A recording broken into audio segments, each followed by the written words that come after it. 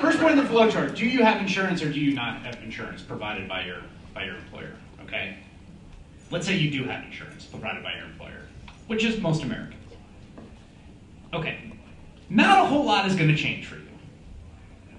Nothing really deep and structural. Now this is the first decision procedure. In fact, the entirety of the policy has been designed around that part of the flowchart, right?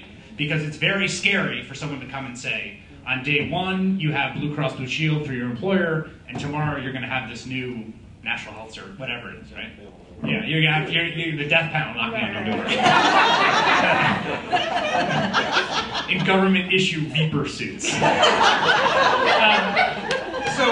So first part of the decision, so you have employer-based, now what's going to change for people who have employer-based health insurance, okay? The big thing is this sort of bill of 8 kind of insurance reforms. And these insurance reforms are things like no more rescission, right? You guys know what rescission is, right? You sign up for health insurance, you get sick, and they say, oh, you lied about your weight. True story, true story. Oh, yes. Is that for individual or job? That's usually individual, yeah. So that mostly, but things like there's going to be sort of a standardization of what minimum plans can look like, right? So they're going to end the practice of lifetime caps, right? That's another big one. So these are all reforms to constraining the way that current insurance operators operate. So okay, what's the other part of this flowchart? I don't have health insurance, right? Well, you're going to have to get health insurance, right? And how are you going to get health insurance? If you make less than 300% of, 400% or 300% of poverty, you're going to get subsidized by the government to purchase that insurance, right? Where are you going to purchase this insurance? You're going to purchase this insurance on something that is called a health exchange. A health exchange is going to be a menu of insurance options. It's going to be regulated by the government.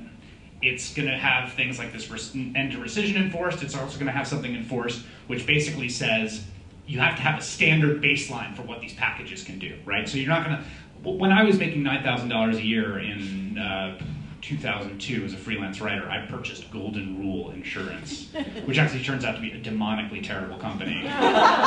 And the joke was on me because my father was like obsessed with me buying catastrophic insurance, understandably, because I was uninsured and he had this huge fear that I was going to get hit by a bus or something, or something awful would happen. Well, it turns out that Golden Rule would have found some way not to pay. It was sort of like, it was mostly I was paying $80 a month for my father's peace of mind, which, so there's this health exchange. Now, this is where the public option comes in, and then I'm going to wrap up because this is a little boring. But this is where the public option comes in, okay?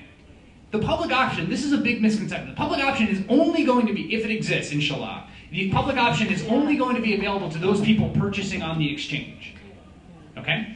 Does that make sense? So this is going to be this pool, and then in the exchange, among the menu of options in the exchange is going to be the public option, okay? It does not mean the Nation magazine is health reform passes, my employer can go and get the public option tomorrow, right? So and the CBO estimates that even with a fairly subsidized public option, you're going to have about 17 million people in it. So this is something to keep in mind also if you're talking to neighbors who are basically believe the public option is like Stalin's camel nose under the tent, or the one massive stride down the road to serfdom. This is not we're really in like this little part of the flowchart, right? Like there's like the whole big, and actually this is the perfect example of the analogy I was saying before. Is that like they have created this crazy ass map, right, with all these routes to get around all the mountains, right? Because they don't want to blow anything up. So it's like, oh, you guys, we're going to give you a raft, and you like go, you know what I mean? And it's like, oh, you guys, you're going to ford that thing, and then, you're going to take this train over, you know what I mean? So like, it's like everybody's going to sort of find their way around so that we don't upset the landscape. So that's, now the third component, the final component is large systemic reforms that are going to bring down costs. Okay, so the flowchart, the flowchart is useful to think about, well, what's going to happen to me, right? You have insurance, you don't have insurance. Broadly, what happens to the system is that incentives are put in place that will bring down costs. And I'll just stop there. Well said.